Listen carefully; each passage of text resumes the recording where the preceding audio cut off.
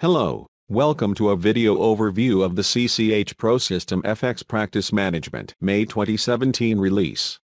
When opening Practice Management to the main menu, you will notice a new look and feel. The icon links have a new look, as well as the left navigation has a blue background with white text in all modules.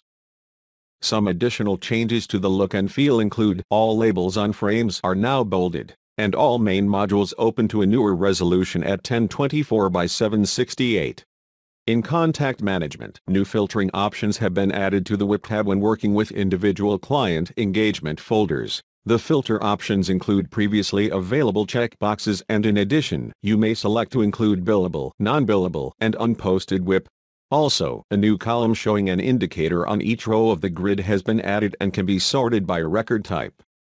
Firms have found that virus scanners used by their clients may block emails with the word invoice in the subject line. Due to this, a new option was added to allow the word invoice to be replaced in the email subject line. This can be entered in Firm Invoice Format Setup on the Custom Text tab in a new field under Email Subject Line.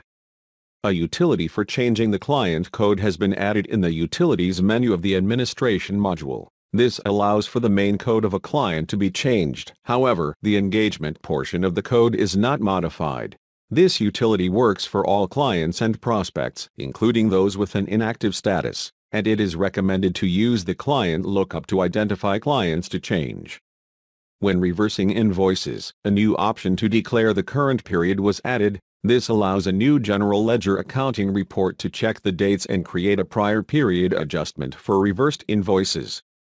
The new General Ledger Accounting Report will compare the date of the reversed invoice with the current period date to determine a prior period adjustment. This report can be accessed on the main menu of the Administration module or in the new Firm Reports tab on Standard Reports in the Reports module. Note that this report must be set up in Security Setup if accessing it from Standard Reports on the Firm tab. As mentioned earlier, a new tab has been added to the Standard Reports folder for specific reports that are oriented for managing your firm. These reports have separate security privileges. Available on this tab is the Employee Management Report, the Firm Management Report, and a new General Ledger Accounting Report, which is a new report to provide firm information for creating journals for your general ledger. Many firms using billing worksheets have asked for a listing of standard paragraphs to be used by bill managers in conjunction with the billing worksheets. This new listing is now on the Client tab of the Standard Reports folder. This release introduces an electronic routing option for tracking project status changes. To get started, go to Firm Setup in the Administration module and click the Project Status Dates tab. Here we can see a new checkbox to select for turning electronic routing on. The new Routing tab is only enabled on the Project Status folder if the firm has turned on electronic routing in Firm Setup. As a user changes the status, the Routing tab will update automatically when the user clicks the OK button. A user who has permissions to change the project status may also manually edit the routing information in the grid.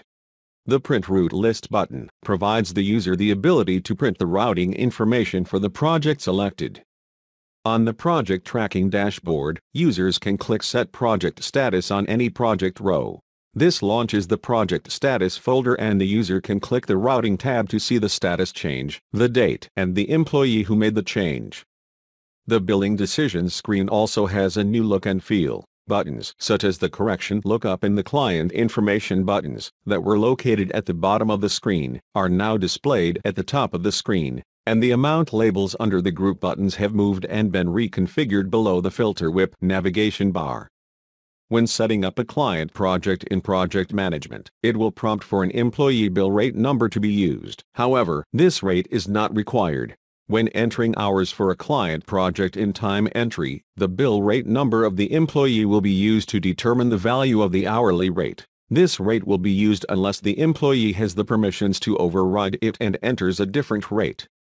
In this example, the bill rate number was set to 5. The time entry calculation will use this employee rate number, unless it's being overridden. There are two methods for employees to enter their time: project-based entry and regular time entry. However, to calculate a time entry custom project rate, employees are required to use the project-based entry method, which is an option in Security Setup. If employees use the regular time entry method that includes a project with a custom rate, a warning message will appear.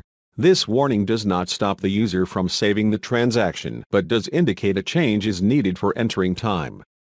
Other programs that will incorporate the new project bill rate include the rolling of projects, the report writer project fields, and project find and change. For passwords, it is not required to have a password set up for logging into practice management. However, if it is set up, the user will be prompted to change their password if it does not meet the new minimum requirements. The password requirements include at least one uppercase letter, one lowercase letter, one number, and one special character. The password must also be between 8 and 32 characters in length and cannot include the user ID. Note that if your firm is using Internet Time Entry and you have not changed your password to the new format, users will be prompted to change their password when entering Internet Time Entry. Thank you for watching this video overview for the Practice Management May 2017 release.